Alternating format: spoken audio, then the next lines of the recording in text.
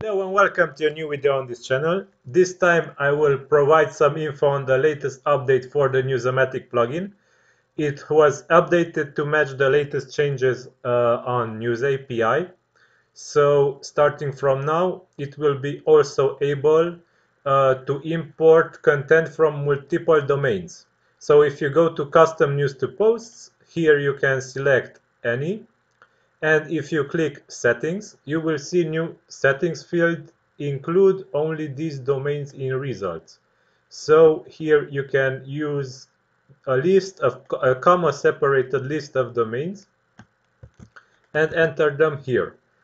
So if you make a keyword search, let's say Tesla, and we import content from TechCrunch and Engadget, we can now select here any, because we made the restrictions to import content only from these two sources. Let's import only 5 articles to make it faster.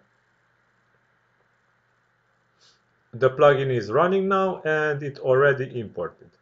Let's refresh the page to see the results.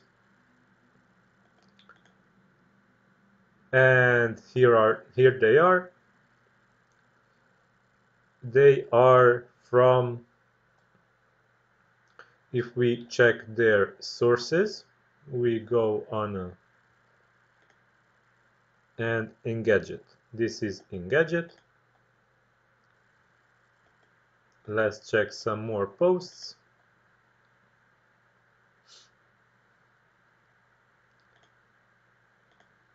This is TechCrunch. And this is TechCrunch. Okay, so as you can see, like this, you can restrict the domain search to only the set of domains that you enter here. Also, if you want to remove some domains from search, you can do the same, but this time you have to enter them in the remove domains from results settings field. So if you enter here a comma separated list of domains, this will not appear in results. So if you check here the any to import any post, here you will be able to ban domains or to include content from domains that are in this list. Okay, I hope you enjoyed this update. Don't forget to subscribe to this channel. Until next time, have a good day. Bye bye.